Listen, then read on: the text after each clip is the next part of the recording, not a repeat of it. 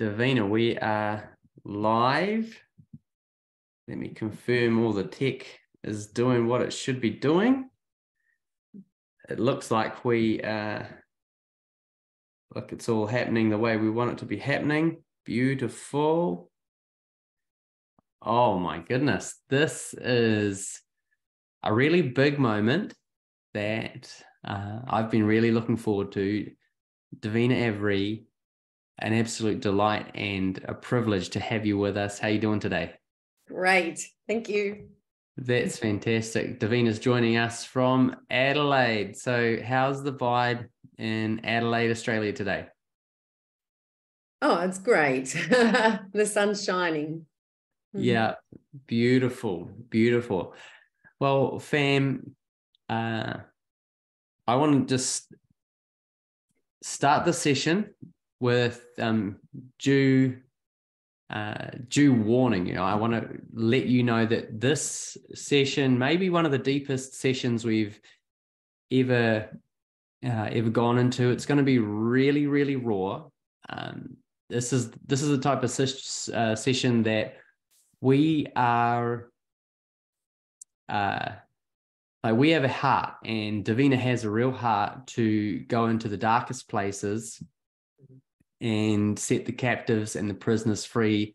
And that's because that's where she's come from. So to be able, you may want to just check for yourself. If you cannot handle extreme content, this is going to be extreme content. Okay. So fair warning for everyone, whether you are live or you're watching the replay. Please understand that this is going to be raw, it's going to be real, it's going to be vulnerable, and the story, Davina's story, is really, actually, we were just talking about this. This is also like the spoils of war for the kingdom, right? This is Jesus. Davina is like a trophy in the kingdom. She's like Jesus, putting his goodness on display, and her just revealing how deep redemption can go, how powerful the power of God is to heal and redeem. This is love's revenge in motion, as he has reached into the depths of the darkness and plucked someone out and healed and restored and revived their life. So Davina, it's an absolute honor and a delight to have you on. I think that everyone is kind of braced themselves now. I think that everyone's ready and they're on point, and I know we're all really excited. Some will be intrigued, but we're really looking forward to our time together today. Be great if you would like to pray for us. So if you want to pray to start us off, that will be absolutely amazing. Great. Thank you, Benji. I want to worship you, Lord. I thank you that you actually do bring good out of every situation. Thank you, Lord. And I pray that you will just guide this conversation and that you will open up hearts as people listen. And I just put up sight and sound, like barriers against the demonic realm, Lord Jesus, to protect us as we speak about these dark things. And I pray like you would release angels to everyone who is listening, so that triggers will be shut down, Lord Jesus. Depression, hopelessness has no home here. This is hope, and this is all to glorify you. So thank you, Lord. We lift up your name and we worship you. Amen. Amen. Yeah, Papa, Jesus, Holy Spirit, we thank you so much for your freedom story. We thank you that you are the one who gives us beauty for ashes. We thank you that you give us a garment of praise instead of a spirit of despair. We thank you that you take us, Lord, from everywhere that we have been, and you bring us to a place where we are oaks of righteousness for the display of your splendor. And we thank you for this session that we get to celebrate the beauty and the wonder of your goodness and kindness and redemption. In Jesus' name, amen. Amen. Fam, massive welcome once again to everyone. It is such an honor to have you on this journey. And this is session 7 in the beautiful journey. And Davina, we are really excited to hear your story and jump deep into it. So fam, for those who are out there, I see a bunch of people jumping on from around the world. It's excellent. Feel free to drop some love for Davina in the comments and let us know where you are tracking in from. Let us know as well. Share the testimonies of what God's been doing so far for you in this in a healing and transformations course. We're very excited to celebrate with you what God's doing. So Davina, why don't you just give us a little bit of a snapshot of your world right now, where you are, what you're doing, and what's happening for you? Oh, right now. So I have been living in Darwin for 10.5 years, but I moved to Adelaide to join a school at my church called Illuminate. Yes. And it is loads of fun. This church is just, switched on and on fire.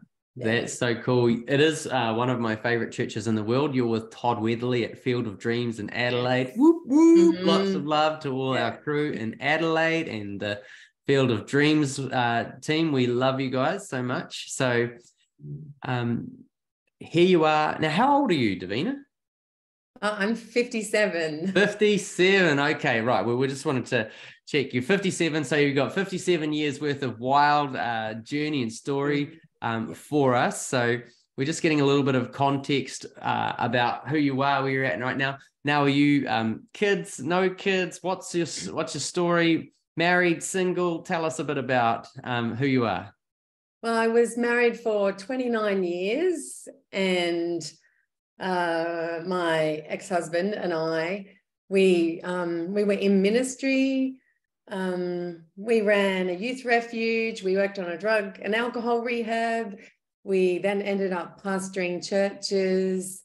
Unfortunately, we're not together now, but we have 2 beautiful children, boys, and they are living in different states. They're both adults. Yeah. Yeah, amazing. Well, fam, I just wanted to have a little bit of context for where Davina's at right now, and you're going to really love her story and love what God is doing in her life. And so, Davina, we're going to go way back right now. People got a little bit of a glimpse of your world. I'm like, okay, who is this lady? Well, get ready, fam.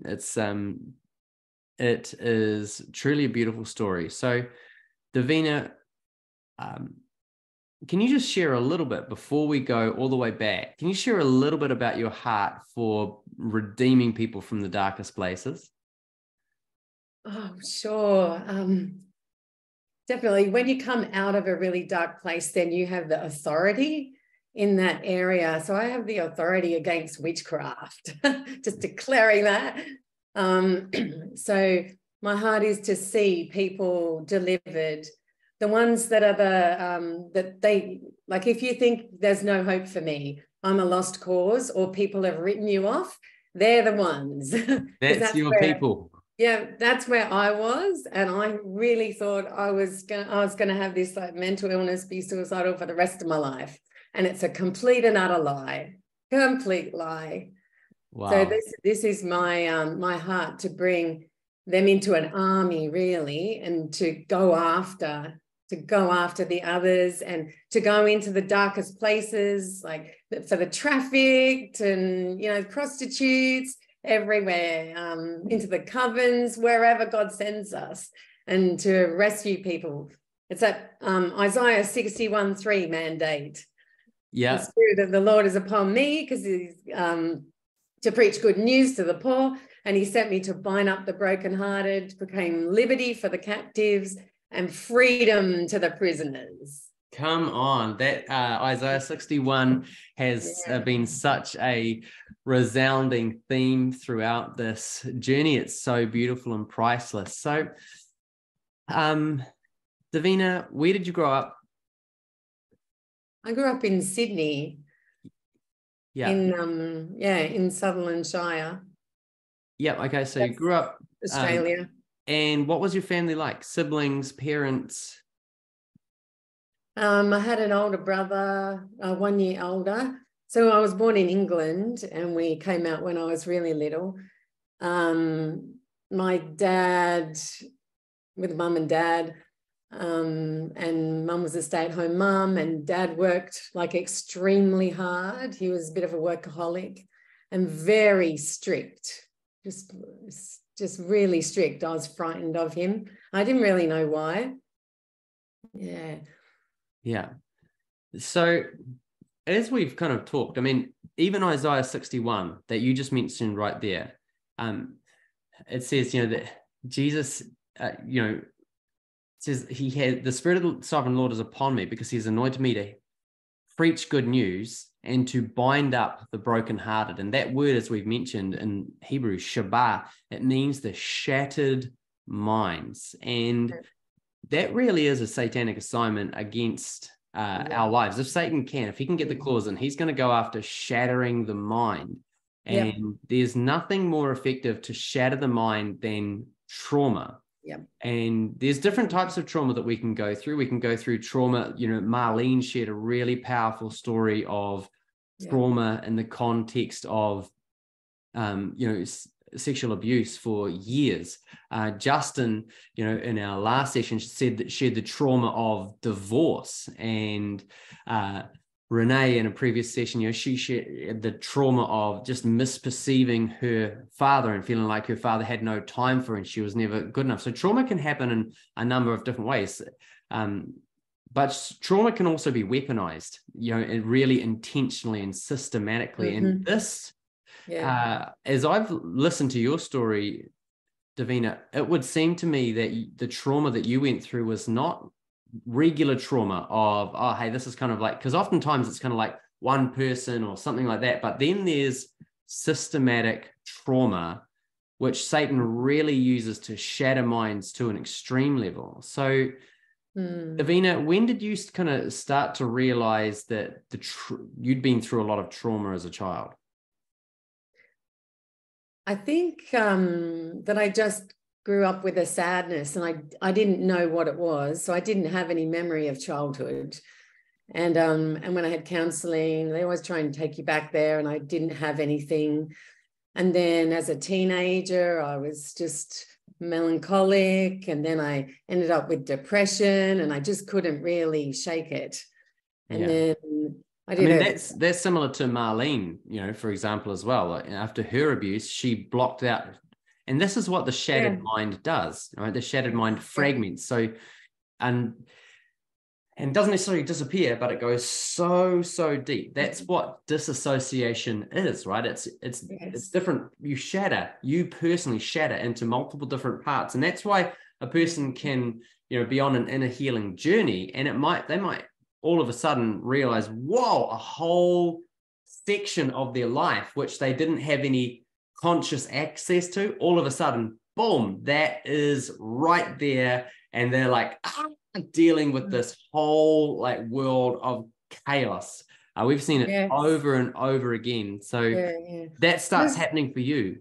Mostly the signs are there, but you don't see them. You can't comprehend that this would happen. So as it started to unfold, as your shattered pieces started coming back together and you started to rediscover yourself, what did you unearth? What was happening in your childhood that caused you to completely shatter and disassociate? And well, it's hard to know where to start. It was the first. So growing up, I had stills of neighbors and things like, in underwear and weird pictures in my mind. So I knew that something had happened with neighbors in that area where I grew up. But the first memory that came back to me was of my father.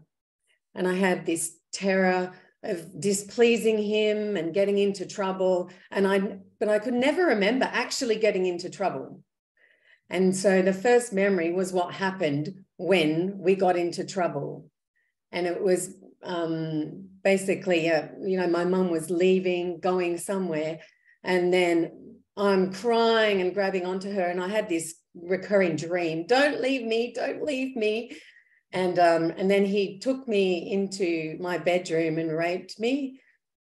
And then these memories, once I opened them up, they just started to pile out, and more memories about him. And then they just seemed to get deeper and deeper of what he was involved in. I don't even think he understood what he was involved in. Yeah.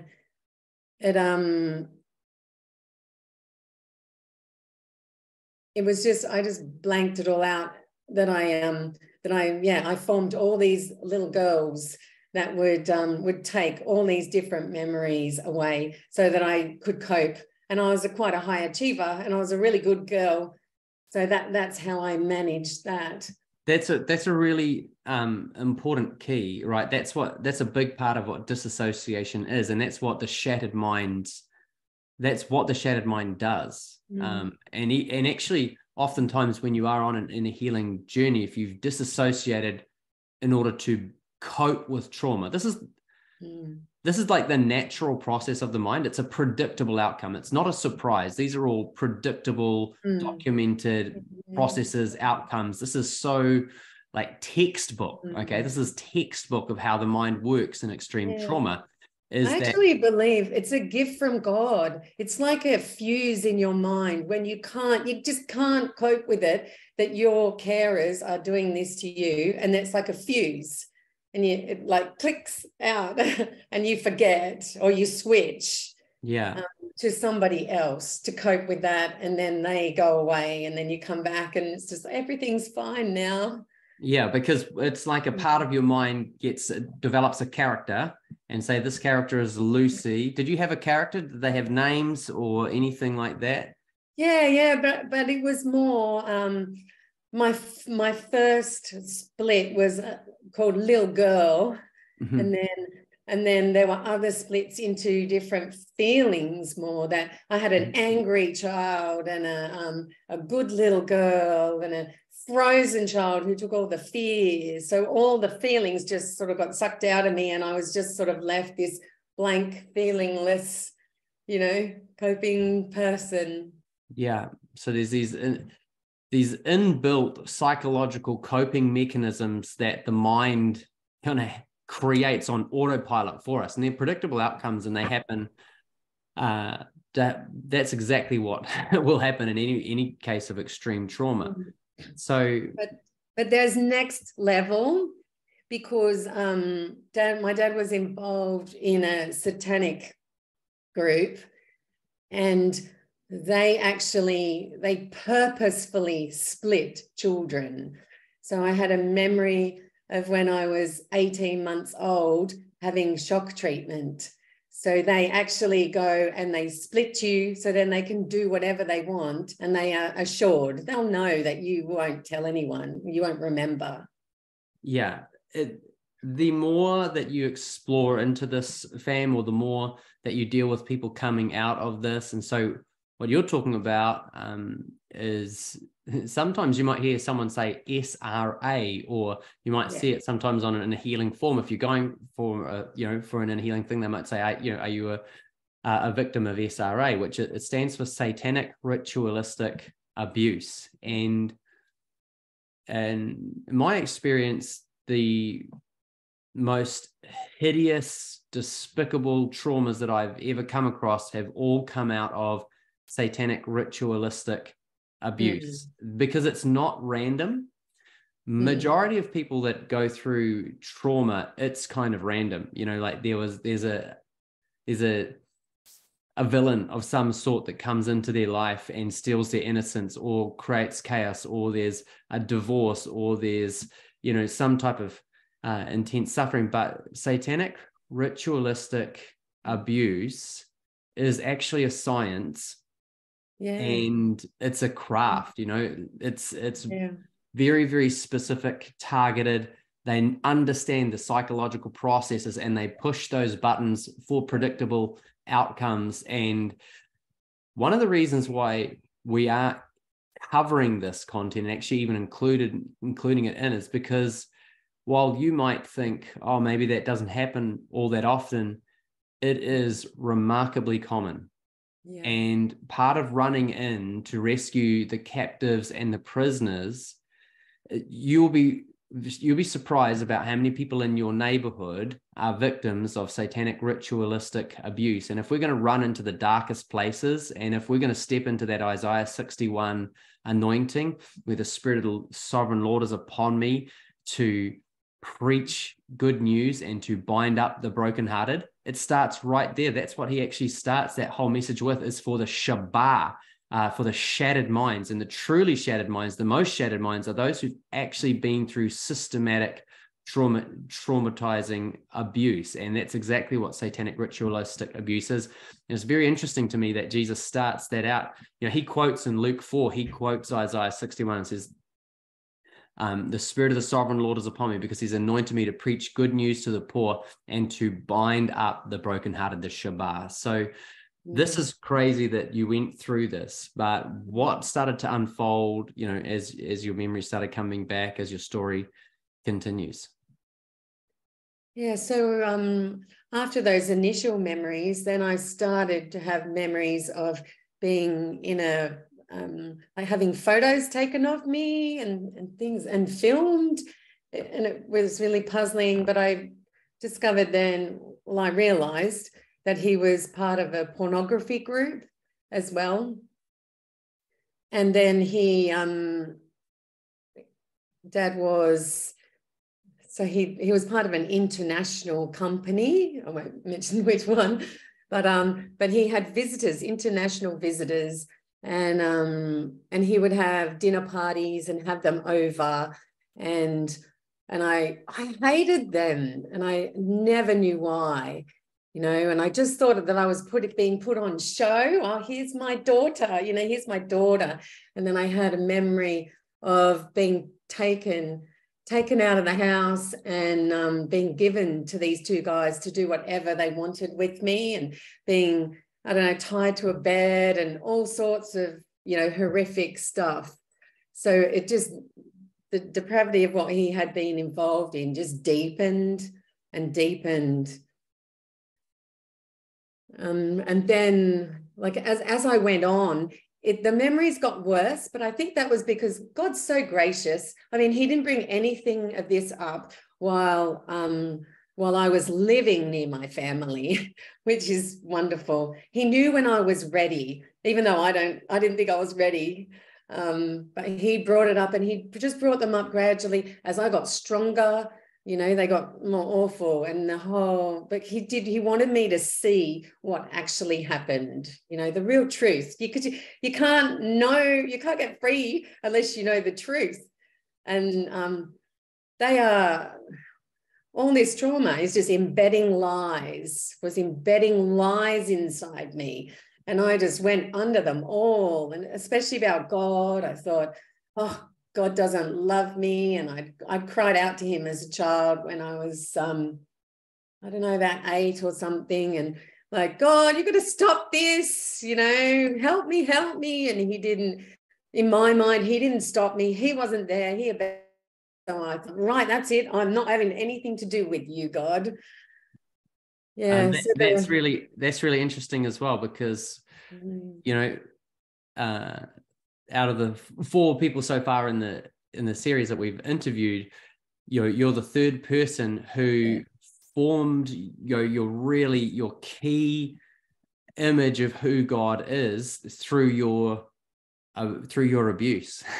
You're like, this must be who God is. Like, you know, it's getting that, really embedding that false understanding of God, especially the Father, you know, like our image of the Father is like, like, you've abandoned me, you don't care. So so going forward, what began to unfold for you from here?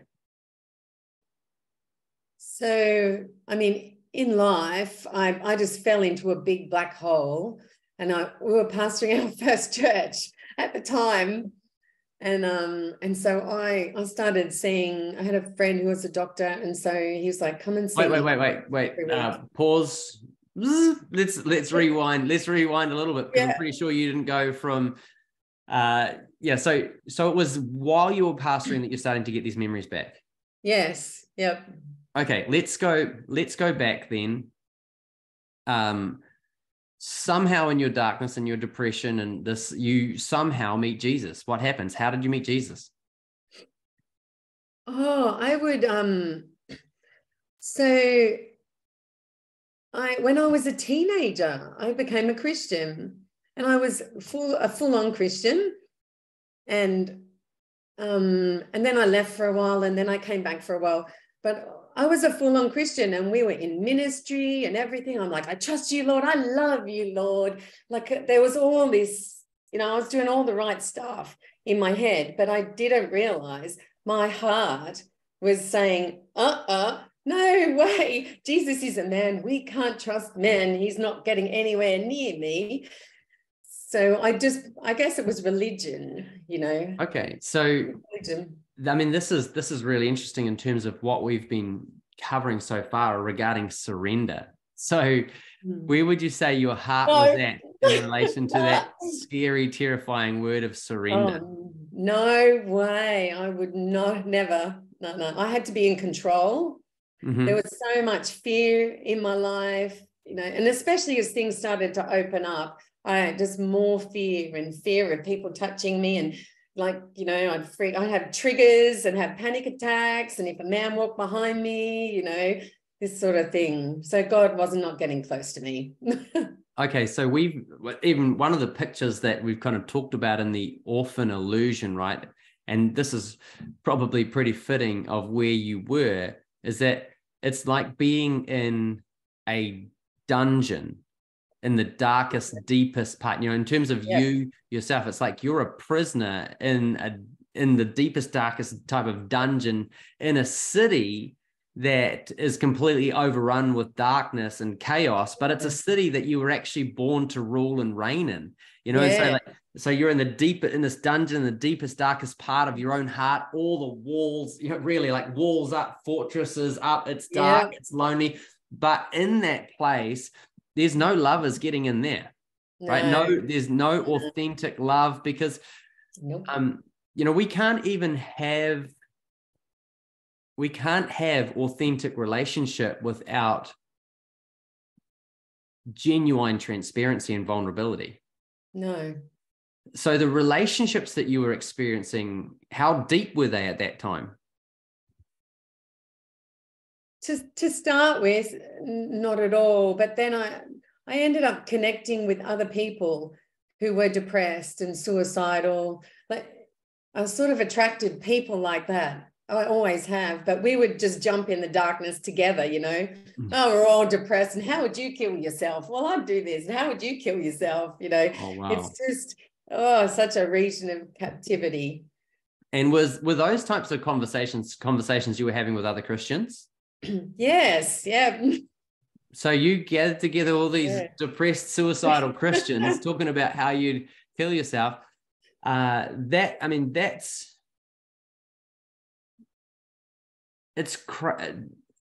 to me is just really heartbreaking that we can have that in our Christian culture.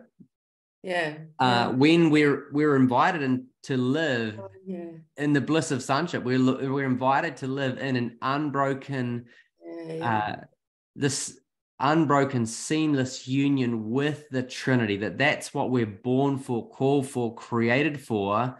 But here we are ending up with this culture that's justified such a terrible state of existence. Were people like noticing right away? Was it obvious that things weren't right for you? Like, what was going on? Like, how do people interact with you and see you when you're in that real dark place? Well, it was interesting because people would not ask how I was. or if they did, I'd be like, I'm fine. I'm fine. Yeah. I wasn't gonna say, well, I just feel like jumping off a bridge right now. Yeah. I'm a pastor's wife. Seriously. Well, I mean, you obviously, so at what age? So you're a teenager and you give your life to Jesus. Yeah. And then how long before you get married? How old were you when you got married? I was 21, Okay. 22. 21, 22. Yeah. Now, here's a real problem, fam. And if you've got young people out there, they need to be doing this course, right? Because definitely. Because Christian young people get married, right? Get married 21, 22. Yeah, we did youth group. We've been to church, but very, very few have ever, systematically gone through and worked on inner healing, worked on transformation, worked on understanding, hey, like, how am I doing psychologically, as a human? How's my conscious, subconscious, unconscious thoughts? How is that in alignment with truth? Do I need to renew my mind? How renewed is my mind? Because you are asking for chaos if you bring people together who are living in the orphan illusion, right? The whole definition of the orphan illusion is the inability to receive divine love. Yes. The inability to give perfect expression to divine love. And I mean, my definition of what heaven on earth is, right? Because that's our calling, right? Bring heaven on earth. There's the mandate, bring heaven to earth. That's what Jesus taught us, in Matthew 6, your kingdom come, your will be done on earth as it is in heaven. That's us, right? But if you want to really be an architect of heaven on earth, you have to understand what the blueprint is that you're trying to build, that you're trying to reproduce. And the blueprint for heaven on earth it's not angels and fluffy ducks. There's something deeper, which is the blueprint, which is the epicenter of the entire atmosphere of heaven. It's the engine room of every good thing that we desire about heaven. That engine room, the epicenter, is the fellowship of the Trinity. It's an unbroken cycle of divine love. It's perichoresis. It's the divine dance, the Father and the Son and the Holy Spirit receiving and expressing divine love perfectly. Wow, that right there, that is heaven on earth. And so if we're going to be those who bring heaven to earth and create authentic expressions of heaven on earth, it is an authentic expression of heaven on earth. It has to be expressed in the context of relationship. It has to be expressed in the context of relationship where unbroken cycles of divine love are being shared amongst each other. But when you get married, how much unbroken cycle of divine love are you living in? My walls were up so much that I picked a man whose also walls were up. No intimacy, basically. And so I thought, he's rescuing me from my dad, my family. I'm out of here. And that's like frying pan into the fire. Seriously, I was married for 29 years because I'm like, I made those vows. I'm keeping this, I persevered. But I mean, we had good times, but it was basically an abusive marriage. So, he couldn't even really support me in my healing journey either. I was fighting him all the way. And in the end, it just broke. In what way would you say it was an abusive relationship? That he would, he would just really put me down. It was more verbally and like covert, like hidden. And he would undermine me, just like he was very likable and personable, but then in private he would be undermining, and he was always right and my opinions weren't right. And what I loved about him was that he flirted with me, it made me feel so special, and that's why I got pulled in. But then he flirted with every woman. And it didn't matter what happened. He got in trouble with that for quite a few times, but he just could not see it. And so when you talk about getting in trouble, are you talking about affairs? What are you? Yeah, affairs and accusations, coming against him and saying, that's wrong, that's not my fault. And, Yeah. you know. So you lived through multiple affairs in your marriage as well? Yes. Yeah. Okay. So this is something to be really like taken to heart. Here's a couple that are completely dysfunctional. They got multiple affairs going on. They got this kind of passive aggressive, weird, destructive relationship going on. And someone somewhere thinks it's a fantastic idea for them to be pastoring a church. Yeah, right. Yeah. Like how are these, like, how the heck does that pass for like, okay, sweet, let's put these people in charge now, right? Because your marriage was a complete mess. Yes. Your marriage is a complete mess. I mean, what were you guys even teaching in church? What did you have to give? Well, we did. I did have something to give. He was quite religious. So he taught the Bible, basically, but there was no Holy Spirit. And I was very vulnerable with the women, and we did. You got me on the spot there. We did some really good ministry, but it just came out of brokenness. And there's so many people in that place, right? Beautiful, beautiful hearts doing their very best, but they haven't been on an inner healing journey, and there's just so much trauma. And I mean, it's pretty rife. So it's really good that we bring that up and just talk about that, because I talk, so often about dysfunction in the church, and there's just like a really good example of that. So it's around this time then that you're in ministry, you're married, you've had your kids now. Is it when you've had your kids that your memories start coming back and this journey starts really going deep? Yes, they were in middle school at the time. So how old were you roughly? I think it was 30s. Yeah, I was around 30 or so. I didn't actually know that you could get memories back, because I was crying out to God, because I knew there was something there. I tried counseling, psychology. I even went to New Age stuff, and it just would not break. And then I had all this fear in my life, and I went on an Emmaus walk, and they said, oh, you can have some ministry with this couple. And I had this theophostic ministry as well that Justin had mentioned he was talking about. And in that, God brought up a memory. And in that memory, I was 9 years old, and I was going into the neighbors, like a big cubby house. And when I went in there were like eight boys. And in the memory, I was like, oh my gosh, I got to get out of here. But it was too late. I couldn't get out. And then they were starting to chase me, and they were chasing me around the room. And I knew what was coming with those guys. And then they brought Jesus, like when they're working with me, they brought Jesus into that space. And to start with, I was actually, first, God was very angry. He was so angry with them that he chased them out of the room. And I laughed. This is perfect. I laughed. He's got so much righteous anger about what's happening to his children. And then they said, well, Jesus can come to you. He can take you out of there. I'm like, no, he's not coming near me. He's a man. And then it's funny when you're in that state of, like, as a child, they said to me, but Jesus came all the way just to rescue you.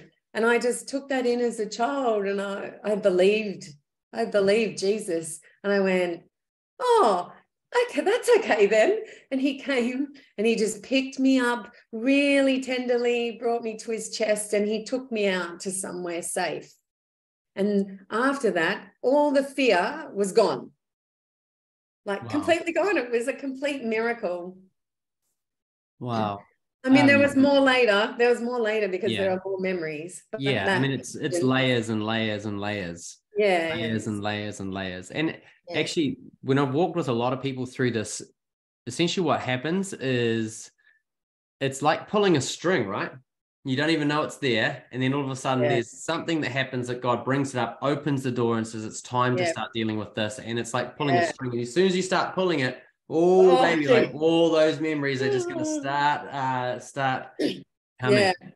So you can't stop them. Yeah.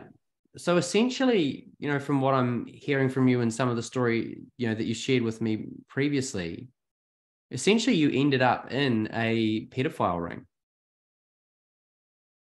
Yes.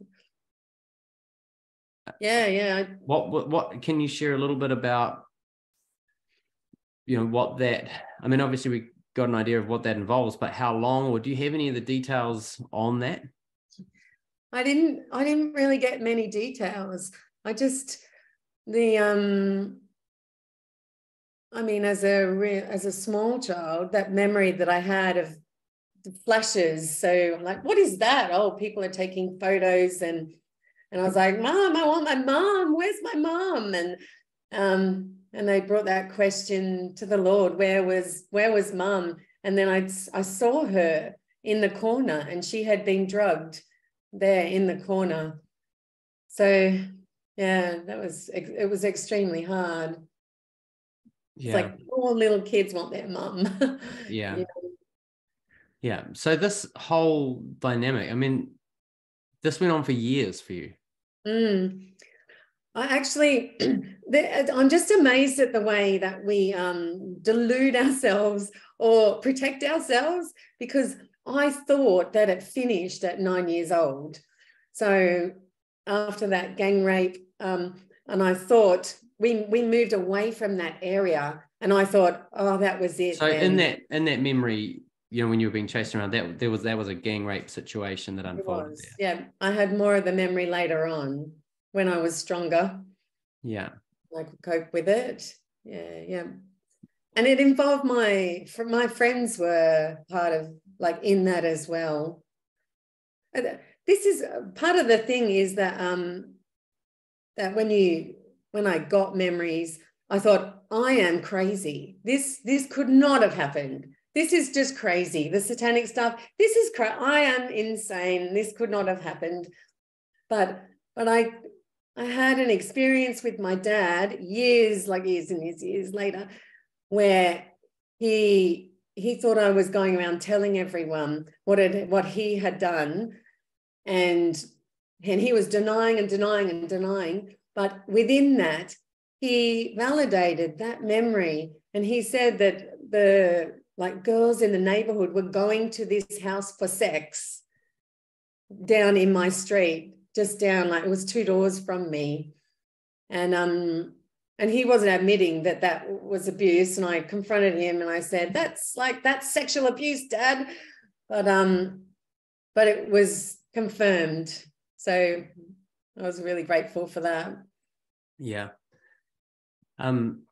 There's another whole dimension as well to the satanic ritualistic abuse. And I don't know if we want to touch much on that, but some of the memories there, fam, if we do go onto this, I'm not sure if we will, but if we do, this is kind of you might have to have a strong stomach if we touch on here. So I'm a little bit hesitant to go there all the way, just because it's so horrific for people, and not sure that people really want to be aware of some of the horrors. But let's maybe not include any details here. Yeah. But there, in terms of the satanic ritualistic abuse, I mean, and yours is not the first story I've heard of this. I've heard a lot. But there is sacrifices involved, there's ceremonies involved, there are some pretty hideous processes involved. Yeah.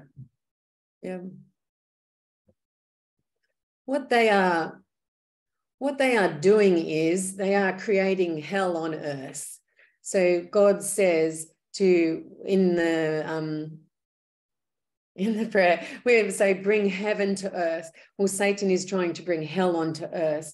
And it's similar to what happened in the Nazis, in the camps where they were killing people. They didn't just shoot them where they were. They took them all to a place, and then they tortured them and they killed them all. And the terror, the enemy feeds off that terror. And that's what the Satanists are doing. They're getting power out of the terror and the blood spilt and the rituals. I mean, we have rituals. We have baptism, and we communion. Communion, which is blood. Yeah. And they're basically twisting that. They even twist the crucifixion. So they want to twist everything that Jesus said and that he did.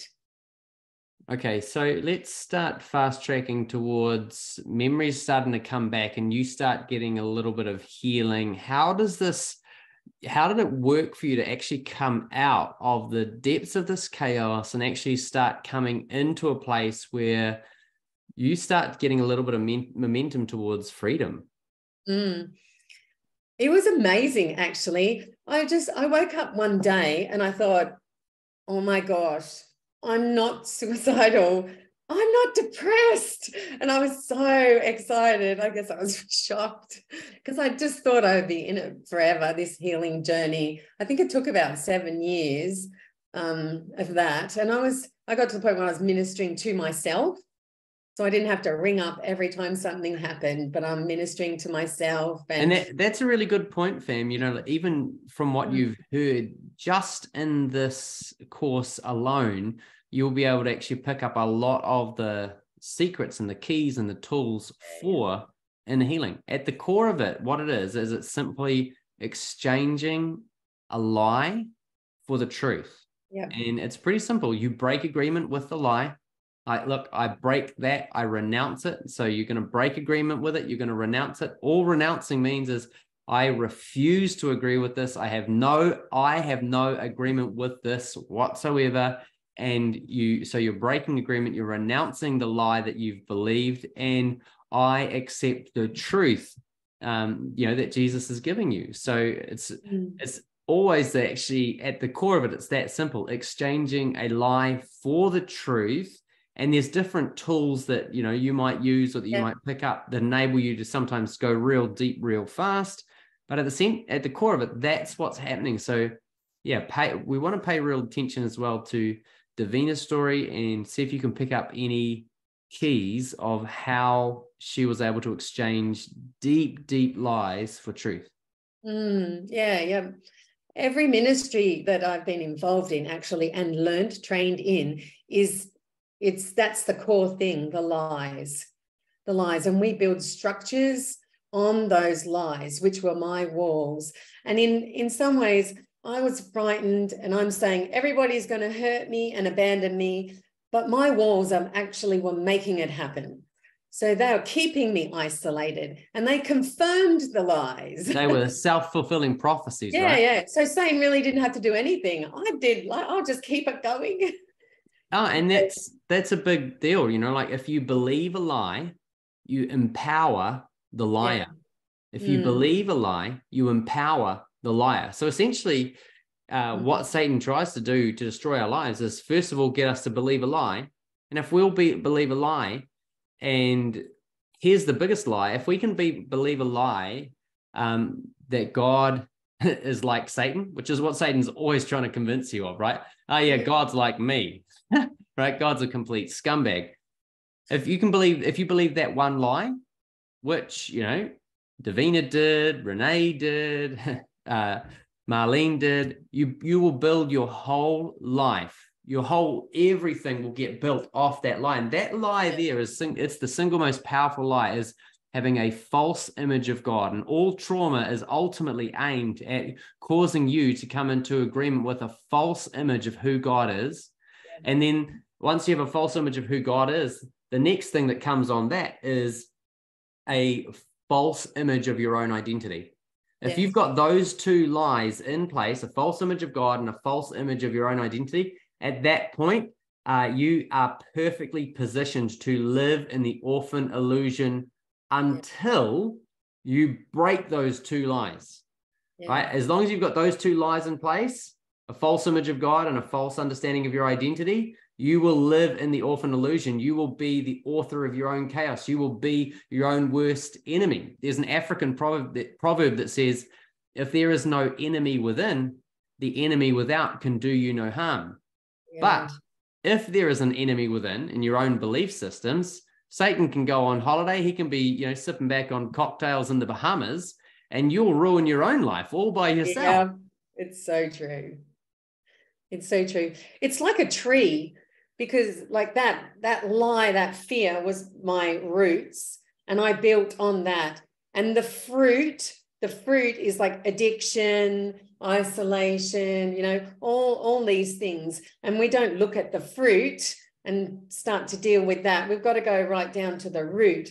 And how that happened for me really was letting my heart speak.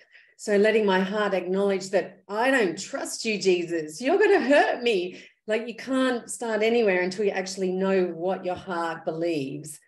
And then God can come in, Jesus can come in and speak to that. And then, once you pull out the root, the whole lot. Yeah, absolutely. Hey, let's talk for a moment. I mean, this is where, I think you're so on point with that. This is one of the things we've been saying. Wherever there's fruit, there's always a root. Yeah. Right?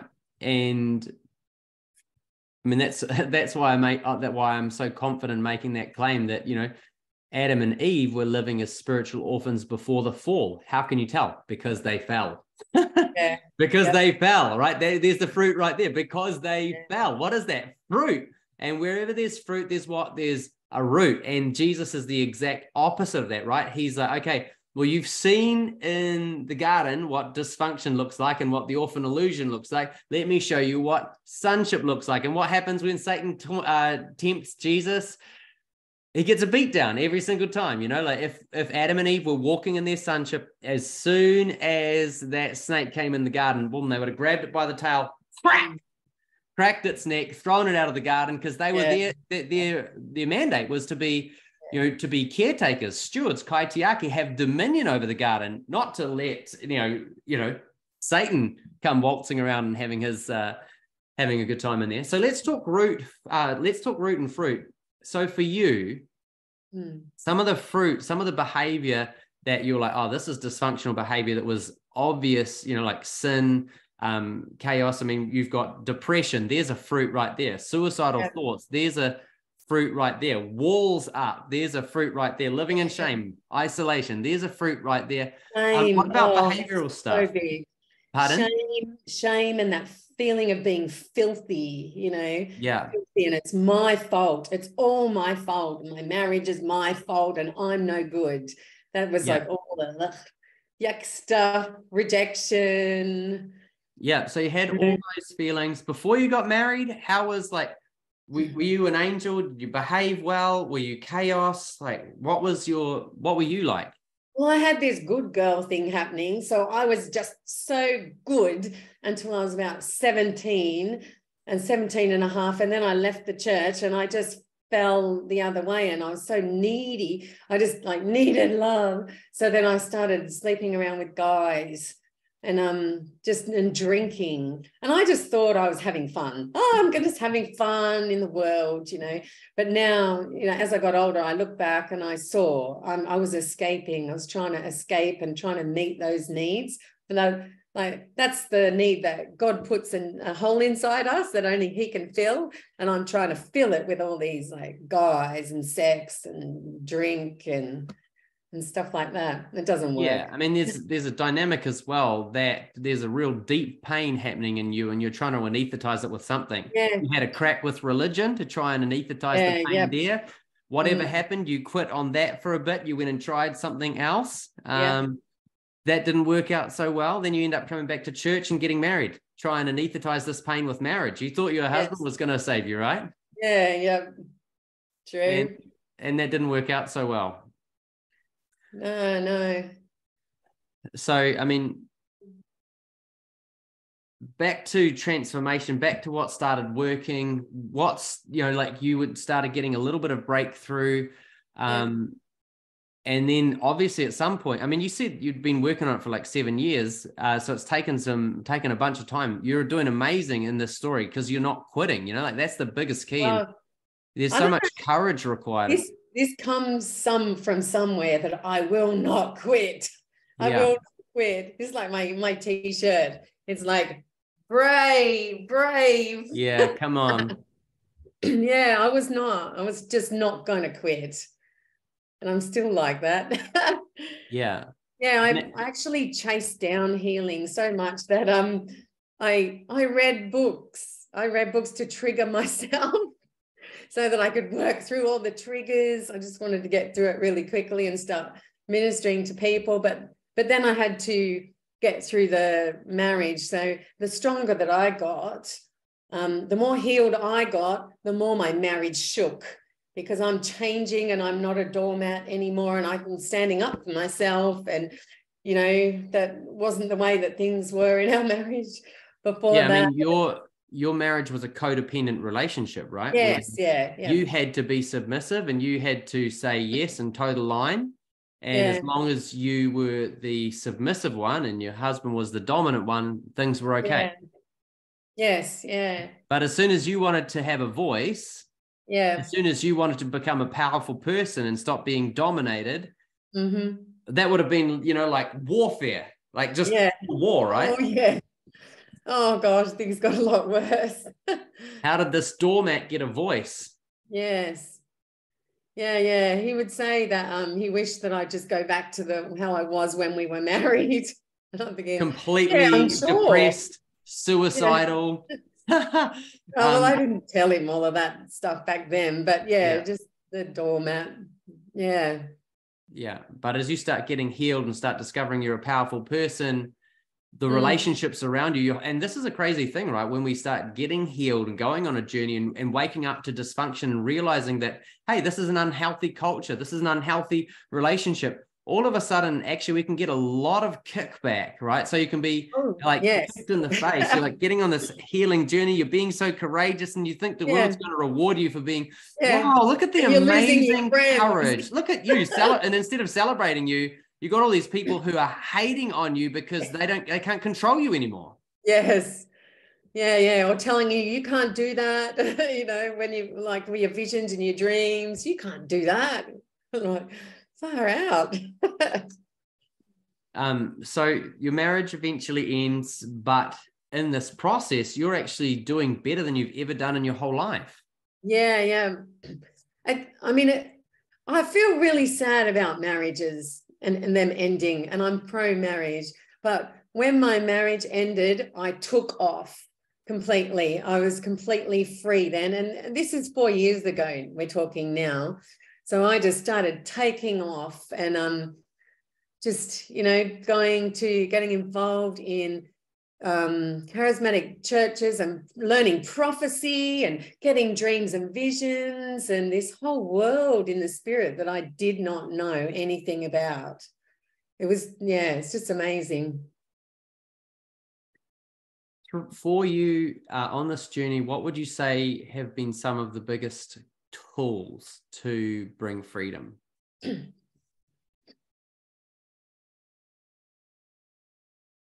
Just tools that you've picked up along the way that have really helped you to really step into freedom.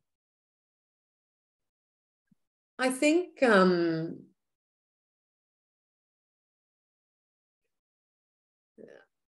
word of the Lord is the biggest one. And even when I would meditate on the word and I wouldn't believe it, but then Jesus coming to me and speaking it to me, I believed him, and that really changed things. And now the word is really rich, and I believe it. I can declare it and meditate on it, and it keeps building me up, because things can still shake, things can still wobble me. And so the word was the biggest thing, and that corrects the lies. and that builds that new foundation. But I think that letting the heart speak, really knowing like what was inside, that was really big. I could never have done anything if I didn't identify that there's what do you call it, when your mind, it was not lined up. My heart and my head was not lined up. So what I was speaking when I was in religion was a lie, which is it's a breach. Like I was lying. I didn't really know, but I was, lying, saying, I'm singing, I trust God and I worship you and you're good. You're always good. And inside I'm like, no, you're not. Yeah, totally. I mean, that's exactly how I felt when I read John 17 and Jesus said, I have loved you, that God has loved us, loved me with the same love that he has for Jesus. I was like, that's rubbish. There's no way that, that the Father loves me with the same love that he has for Jesus. Jesus's performance was 10 out of 10. Mine is not going to even hit a 1. And so Jesus gets the perfect 10 out of 10 love, and I'm lucky if I get the scraps. Yeah. Because my whole psychology and my whole life was wired around performance-based love. So I was like, but we'll say all these things. We'll say all these things, like maybe at this level, but really at like a heart level, do I really believe that? Or is there going to come a moment when I'm reading the Bible and all of a sudden realize, okay, I'm caught in a crossfire here because I confess it with my mouth, right? I believe the Bible. I believe I'm a good Christian. I believe the Bible. The Bible speaks something that my heart is like, rah, whatever, I hate that. And I'm like, what is that inside me? Like, what is that? I was like, oh, that's your whole lifetime of performance-based love. Yeah. Performance-based acceptance. It's your whole lifetime. That's everything. That's your whole religious system that you live in. That's the gospel that you preach. That's your whole mentality and psychology coming, colliding with the word of God and the word of God saying, no, you're rubbish, it's like, boom, a big spark there. Yeah. I mean, that God is good. That's the biggest thing, because you see so much suffering and children hurting, and like, how can he allow that? Like, how can God be good? But he's not a slave. Like, he's not we're not slaves. Everybody has free will. All those Satanists, they have free will. And I've forgiven them all, and forgiven my father too, which that's a whole nother story. But I had this memory once, and I won't say what it was, but a really hectic memory, and I was just covered in this slime stuff, and it was like I was dead. And he showed me, he came and he was kneeling over me and he was crying, and his tears were washing me clean in that memory. And that's what he is doing when we are being abused and bad things are happening to us. He's right there with us. And his heart is breaking. His heart is breaking just as so much as ours does. He feels it all. Absolutely. Absolutely. One of the things that I want to just really encourage everyone with in this journey is that the process, right, of even what you said there is like, it used to be hard for you to believe, but now it's easy. The thing that's changed there, fam, is the softness of her heart. Right? It's really difficult for a hard heart to believe the word of God. It's really hard. It's really difficult for a hard heart to believe that God is good. It's almost impossible for a hard heart to believe that God is good. And if you're struggling to believe that God is perfect, that God is love, that God is good, or you're struggling to believe that you're perfect, if you're struggling to believe that you're perfectly made in the image of God, listen, that's hardness of heart. Okay. And that's one of the reasons why Paul starts Ephesians 3, like that whole Ephesians 3 passage that I was reading about yesterday about, being founded and grounded and rooted and established on love, and not merely not merely a knowledge of love, but a practical experience of the supernatural love of God that transcends mere knowledge without experience. Because this being baptized in the love of God, like coming into encounter with Jesus, coming into true, authentic relationship, is going to soften your heart. But so do all your daily disciplines, the sacred rhythms that you have of, hey, praying in the Spirit. You might think, oh, what does praying in the Spirit do? Like, especially when you first start praying in the Spirit, you'll be like, I'm pretty sure I'm not necessarily noticing anything happening here. But I tell you what, there's a process that you'll activate when you start praying in the Spirit. And that's, first of all, you'll have like conviction, right? This is something that I went through countless times. Praying in the Spirit, you get conviction. Conviction of what? Anything that's out of alignment, right? Any root of hardness of heart, any root of bitterness, even any root of brokenness, anything that's out of alignment with the divine life, the Holy Spirit will bring that up when you start praying in the Spirit. And he'll bring up the peripheral stuff first, right? He cleans from the outside in. He's just like, oh, we'll just tidy up this other stuff. That's why you can, be following Jesus for 10 years and then all of a sudden go, what? Like, how did you not like bring up this horrendous dysfunction in my life? He's like, I was just, like warming you up, like we were warming up on this journey. So conviction is one of the first things that you're going to notice, right? Okay, conviction. And that will flip and hurt. You'll be like, there's something in me isn't like perfect. And one thing to be really clear about when you hear me saying you're perfect is one of the fundamental elements that I was talking about in the journey is that there is an unholy fusion between identity and behavior. Now, God doesn't see your identity and your behavior as the same thing. They aren't the same thing. You have to understand that identity, that is who you are. Behavior is what you do. And, behavior, experiences, all of those things have no authority to redefine what God has exclusively defined in his image. So your identity is set in stone. Whether you have your best day or your worst day, your identity is set in stone. You're perfectly made in the image of God. Now, your behavior, it might be absolute rubbish, but guess what happened? Guess what? Until you start to believe that you're perfect, your behavior is not going to shift, right? As long as you want to hold on to false identities and that define you falsely and believe lies about who you are, they will manifest in fruit of dysfunction, right? So wherever there's a root, there's a fruit.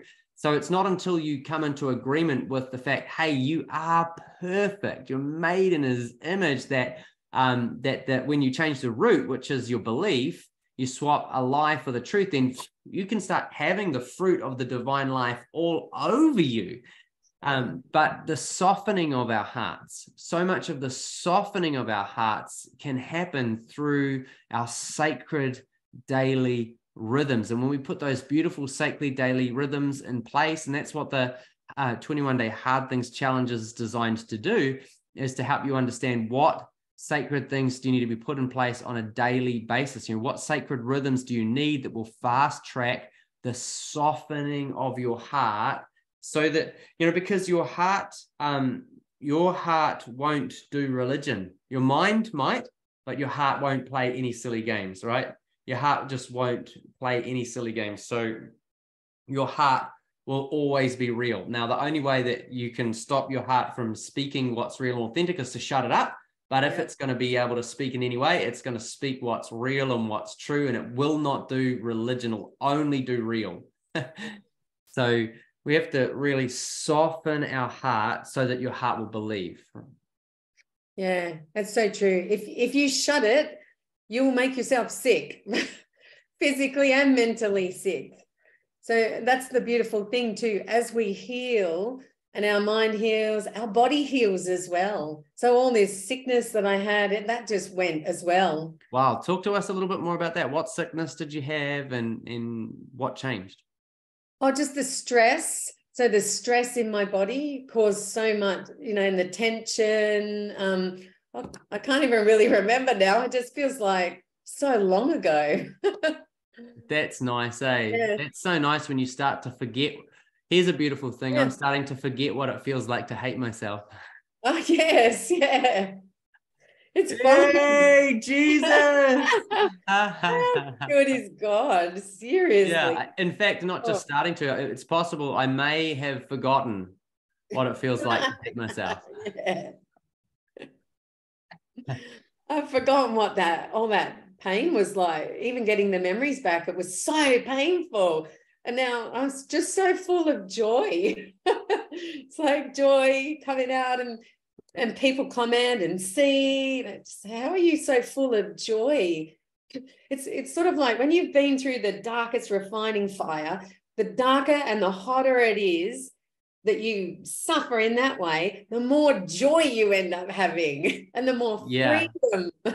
Yeah, this is love's revenge, right? Love running into the darkest places. And you know, I think that you are a trophy for the kingdom of God. This is Jesus, you know, on a war parade coming home with the spoils of war. Like, yes, Davina, I got another one. I got another one out of the depths of darkness. And fam, that's for you too, you know, wherever you are, whatever. And you know, people have been messaging me as well about their transformation journeys, or what they're scared of, or their secret sins, or their deepest fears, and the places they're stuck, or the strongholds that they've got, or the walls they've put up, or the isolation and the shame they feel. Well, this is for you. Freedom's coming for you. Love is coming for you, and love is going to find you. Love is going to liberate you. Love is going to bind up the brokenheartedness in you at the very depths and the very core of your being. Davina, as we start to wrap up now, any final thoughts for people on, hey, if they are going to fast track, you know, if they want to do something that can help them heal faster, renew their mind faster, what works for you consistently on this journey?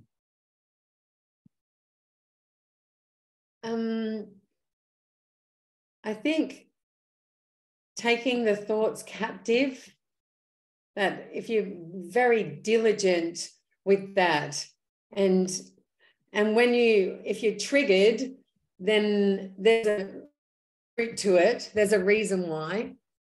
So then if you go and you map that about why, what happened, why you're feeling that, what is happening within you, and where did you first feel it? Let me give you a funny story on that. Okay, so I'm pastoring now. This is a story of me being a dysfunctional pastor. So early days of me being a pastor.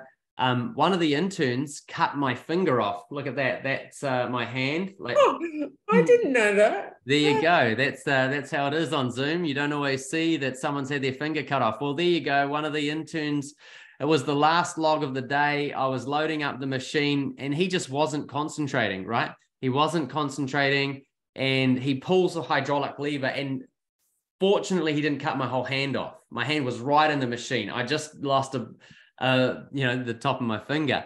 I'd been preaching on grace, so I was like, okay, here's a little practical moment for me. Anyway, a couple of funny bits to this. They took me to the, emergency, we just had a medical center. We lived in the most remote town in New Zealand, so there's not really an emergency department. There's a medical center. You're lucky if people aren't wearing gumboots. And the lady there, the nurse, she put the needle with the morphine into my finger, but all the way through and out the other side, and then just squeezing the morphine all over the floor. I was like, hey, I've never want that. Like, and then I had a 2-hour drive to the hospital and waited for hours and hours and hours for them to do something. And anyway,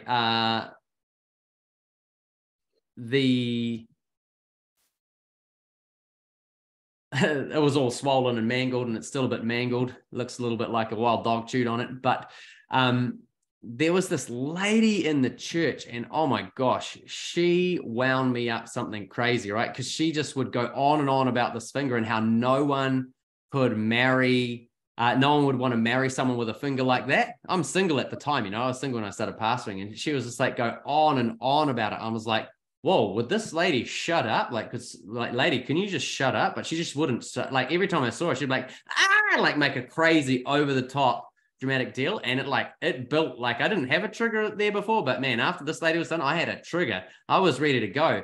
And also because I had a bit of a rejection wound. So it built on top of my rejection wound. Like this lady saying no one could ever marry, who would ever marry, you know, someone with a finger like that. I'm like, and then we're at this gathering of all the young adults at the pastor's house. I didn't think that the pastors were actually there, but I was there, and we had all the young adults there. And one of them just started mouthing off about my finger, and, you know, I could, no one ever want to marry you. I was like, ah. And I gave her the fingers like that, you know, like, and that really ruined the night quite badly. Things just like melted. It just, the whole atmosphere, you know, going from like, hey, happy time with all the young adults. Now the pastor's giving people the fingers, and it went crashed. That lady, she had her own rejection wounds, and she thought I said something that I didn't say as well. And anyway, it just completely capitulated. So the next day I was like, oh my gosh, something's going on. What's going on to me? So the next day I set aside 8 hours, and I just had a prayer day. And that just was, Jesus just went, you know, because it's fruit and root. I'm like, oh my gosh, I've got this big fruit manifesting. What's the root? And Jesus just took me deep all the way there and exposed the rejection wound, healed the rejection wound, you know, set me up to, you know, sort relationship out and tidy the mess out that I'd made.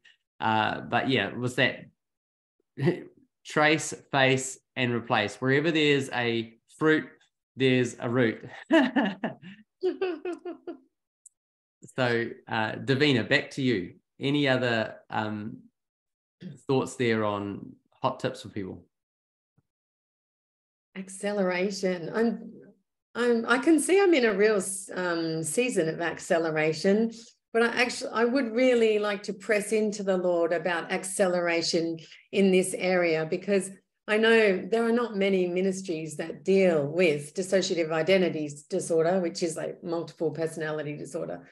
And my journey was fast-tracked, 7 years, and some people never even get there. But I just believe that there must be a quicker, less painful way. Yeah. Yeah, I'll tell you a little bit about what that is, all right? Like there is the journey of inner healing doesn't have a set timeline, all right? There's no set timeline on how long it has to take. The thing that dictates that is your humility. Mm-hmm. Right? So it's the level of humility that you live in that dictates how quickly you get free, because the process of getting free is simply how long will it take you to finally agree with God about who you are? Yeah. And completely open up your heart to him. How long will it take you? And how long will it take you to finally agree that God is who he says he is? Because when you finally agree that God is who he says he is, what you'll realize is that he's safe. He's the perfect one to surrender to. Yeah. And if you can't surrender completely to God, right? If God, like you were saying before, Jesus is a man, right? Well, there's a lie there that's causing you to believe that God's unsafe, right? And that puts a massive wall up. So until we believe that God is who he says he is, and until we believe that we are who God says we are, then we will never change. You know, things won't change. Things will be slow. In order to do that, we have to surrender. The thing that we have to surrender is we have to surrender our right to define reality. We have to give that over exclusively to God. And this is actually even the eating from the tree of knowledge, right? Part of eating from the tree of knowledge is taking on ourselves the right to judge ourselves, to be our own judges. We actually have to hand over that right to be our own judges, hand that right back to God and say, hey, God, you're the one who judges me. You're the one who you get to judge yourself. You get to judge me. I'm going to stop being the judge. I'm going to stop trying to, because what the judge is doing is defining reality. I'm going to stop defining reality and let you define me. So there's this element of the softness and of our hearts. There's a few key things here. One is actually having a blueprint. And this is what we're trying to restore here as a blueprint, because For so long in churches, the blueprint was so messed up that all people did was go round and round and get no results because they didn't know where they were going. Listen, here's where you're going. You're flipping perfect. All right. You're made in the image of God. He did a perfect job. You're exclusively defined by him. And God is good. God is love. He's perfect in every way. You're not going to find a flaw in him. You're not going to find any accusation that will stick. You're not going to find any unsafe behaviors. All you're going to find through and through is love and perfection and goodness and kindness and wonder and awe. All right, like that's all you're going to find in him. Yeah. It doesn't matter which way you cut him, he's going to bleed love and goodness and light and purity. So same for God, same for you. So there's what's the blueprint? What's the journey? Hey, the journey is sonship. The journey is transitioning from the orphan illusion into the bliss of sonship. That's the journey, right? It's the divine life. It's stepping into the divine dance, participating equally, receiving an unbroken cycle of divine love, receiving divine love perfectly and giving perfect expression to divine love. It's walking in complete dominion over darkness. You will not walk, you don't have a sinful nature. Separation doesn't exist. In him, you live and move and have your being. You're as one can be, as in can be, as love can be, as a son can be. You simply need to wake up to that present reality and agree with it with your whole heart and let him define you and surrender to that. So there's this dynamic of like the softness of our heart. There's the dynamic of actually understanding the journey, the blueprint. But here's another element that people often don't realize is so key to our spiritual journey and this transformation, this process, is the spiritual environment that we live in. Because we actually live in a culture and a spiritual environment. Listen, a culture is the result of a sustained atmosphere, right? A culture is the result of a sustained atmosphere. And we live in an atmosphere and a culture that is overshadowed by a spirit of blindness.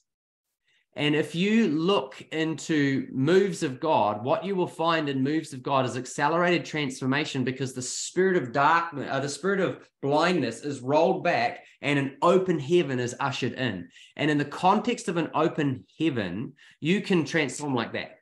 You can go from deepest darkness, right? You can go from deepest darkness to pure light in no time. No time is required.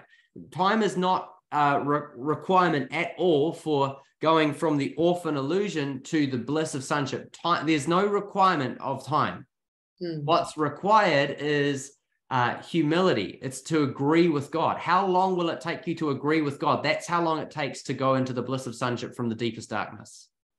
And one of the biggest elements which we misunderstand, misread, is that in an open heaven atmosphere, just like that, it can happen just like that. In that open heaven atmosphere, that's sometimes why people have a face-to-face encounter with Jesus and walk away just like that. That's why Marlene, she has an encounter with Jesus and coke addiction gone just like that. Why? Because it's in an open heaven atmosphere, in an encounter with him and that oneness with him, just like that. But when we start getting breakthroughs more and more into these regional open heavens, or you start running a 24/7 prayer and worship space in your area, your locality, you create an open heaven, or through spiritual disciplines in yourself, you're actually creating an open heaven right here. This is the most important place for an open heaven, is right here, right? So that you can see truth, you can come into agreement with it. But if we can geographically roll back an open heaven, you'll have what happened in the Hebrides revival and the Welsh revival, where people are just walking down the street and all of a sudden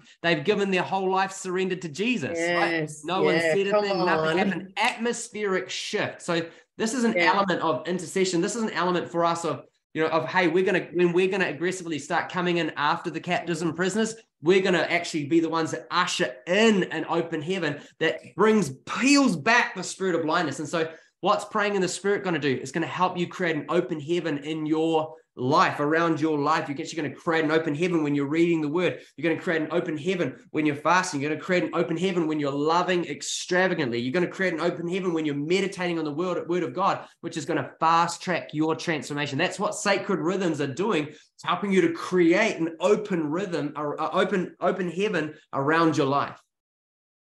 Yeah, that's so good. We've actually, at church, we have had people get healed just in worship. 100%. And we're worshiping nearly every night, apart from Saturday nights. But this is what we want to push in for, is that that open heaven, that constant, and where people just walk in and they get healed. Yeah. It's just Priceless. beautiful. Well, Davina, it is such an honor to have shared this journey with you. Very last thing, can you share with us a little bit about your dream? You've got a dream to bring people out of darkness, to rescue captives and prisoners. Just share with us a little bit about your dream as we come to a close. Sure. Well, I joined the deliverance team in my church, but I'm keen to do some of this more like with people outside of our church, online probably, and raise up an army. That's what I'm really burning for, raising up an army to go into the dark places.